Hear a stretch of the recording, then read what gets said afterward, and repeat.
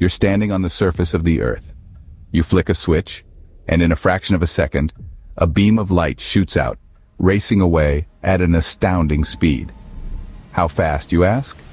Well, that beam of light is zipping away at approximately 299,792 kilometers per second in a vacuum, to be precise. Now that's fast. This speed, my friends, is universally recognized as the upper limit, the fastest speed possible for any physical object or information in the universe. It's not just a number, but a fundamental constant of nature, symbolized by the letter c in scientific equations. This cosmic speed limit is so deeply woven into the fabric of our universe that it underpins the structure of our realities, from the way we perceive time and space to the very functioning of our GPS systems. So, why is it considered the ultimate speed limit? Well, according to Einstein's special theory of relativity, as an object accelerates closer to the speed of light, its mass increases. To push beyond this barrier would require infinite energy, which is practically impossible. But science is a field of endless possibilities and constant questioning. Our understanding of the universe is always evolving, so the question persists: what if there's something that can move faster? In this vast, mysterious cosmos, could there be phenomena that defy this universal speed limit? Could there be entities that laugh in the face of light, saying, "Catch me if you can"?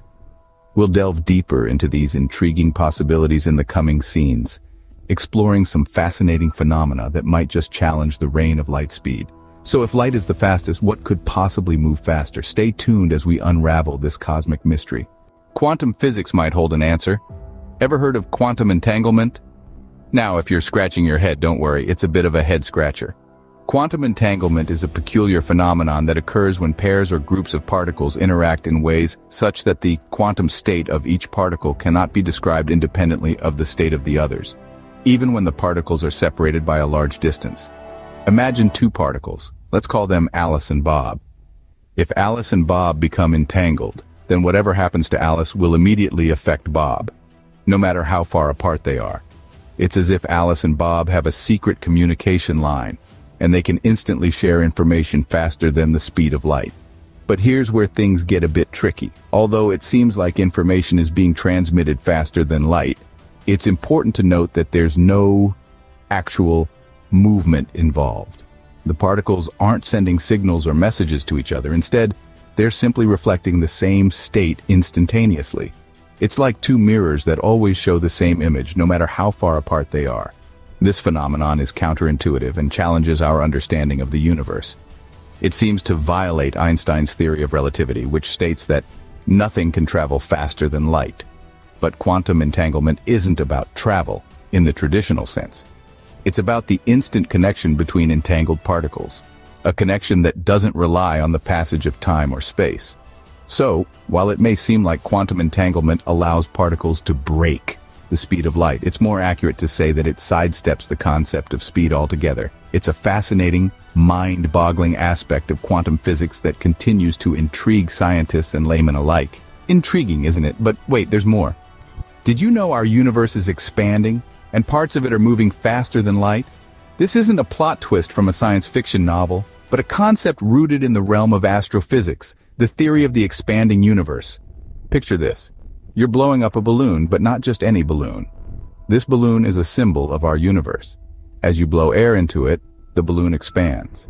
Now imagine tiny dots on the surface of the balloon representing galaxies. As the balloon expands, these dots move further apart from each other. That's a simple illustration of our expanding universe. But here's where it gets interesting. The galaxies aren't just moving apart. They're doing so at an accelerating rate, faster and faster. This is due to a mysterious force we call dark energy. Dark energy is like the extra puff of air that keeps the balloon expanding, pushing galaxies farther apart. Now, coming to the speed of light part, it's a bit tricky. When we say parts of the universe are moving faster than light, we're not saying galaxies are zooming through space faster than a beam of light. The laws of physics as we understand them still hold firm. Instead, it is the space between galaxies that's expanding, causing them to recede from each other at speeds exceeding the speed of light. This fascinating phenomenon is known as cosmological inflation. So even as light from these galaxies travels towards us, the increasing gulf of space it has to cross, makes it seem as if they're moving away from us faster than the speed of light. It's like trying to cross a bridge that's lengthening faster than you can run. In conclusion, while nothing within the universe can move through space faster than light, the universe itself isn't bound by this rule. Its expansion can and does exceed this cosmic speed limit, creating a fascinating paradox that continues to intrigue scientists. So, the universe itself might be one of the things that break the light speed barrier. Now, let's dive into the realm of hypothetical particles. Meet the tachyons. In the vast universe of physics, where reality often seems stranger than fiction, tachyons stand out as the mavericks. They are hypothetical particles that, if they exist, always move faster than light. Yes, you heard it right. Faster than light, the universal speed limit set by none other than Albert Einstein himself. The concept of tachyons can be traced back to the special theory of relativity, which tells us that nothing can travel faster than light. But here's the twist. The theory also allows for the possibility of particles that are always superluminal, that is, they always travel faster than light. And these are what we call tachyons. Now you might be thinking, how can something always move faster than light? That's where the weird and wonderful world of quantum mechanics comes in. According to Einstein's theory, as a particle with real mass accelerates to the speed of light, its energy and momentum increase without limit. But for tachyons, this process works in reverse. They start off superluminal, and as they slow down, their energy and momentum increase without limit.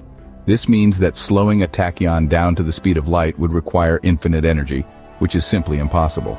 And here's where it gets even more intriguing. Since they are faster than light, tachyons would have what we call imaginary mass. Now don't let the term imaginary mislead you. It doesn't mean that the mass of tachyons is just a figment of our imagination. Rather, it's a term borrowed from mathematics to describe a property that would be completely alien to our everyday experience. Furthermore, because they move faster than light, tachyons could potentially travel backward in time, according to some interpretations of relativity. Yes, we're talking about time travel. But before you get too excited, remember that tachyons are still very much hypothetical. While still hypothetical, tachyons sure do give our imagination a run. So what's faster than the speed of light? We've journeyed through the realms of quantum entanglement, the expanding universe, and the elusive tachyons. We've seen the peculiarities and paradoxes that challenge our understanding of speed and light. Quantum entanglement, that curious dance of particles, seemingly defies the speed of light. Two entangled particles, no matter the distance between them, can interact instantaneously. It's as if they're two partners in a dance, moving in perfect harmony regardless of how far apart they are. But remember, this doesn't involve the transfer of physical matter or energy, so it doesn't technically break the speed of light barrier. Then we explored the expanding universe. When we look at distant galaxies, we see them moving away from us faster than light due to the universe's expansion. It's like we're on a cosmic treadmill, where the track is stretching out in front of us, making galaxies appear to recede at superluminal speeds. But again, it's space itself that's expanding, not galaxies moving through space. So it's not a violation of the speed of light in the traditional sense. And finally, the hypothetical tachyons. These are particles that, in theory, always move faster than light, but they're still purely theoretical. If they do exist, they would open up a whole new realm of physics, possibly even allowing for time travel. But until we have concrete evidence of their existence, they remain a fascinating topic of speculation. Ultimately, while certain phenomena and theoretical particles might appear to break or bend the speed of light rule, the true nature of these phenomena still holds many mysteries. The quest to understand what can and can't surpass the speed of light continues, pushing the boundaries of our understanding of the universe.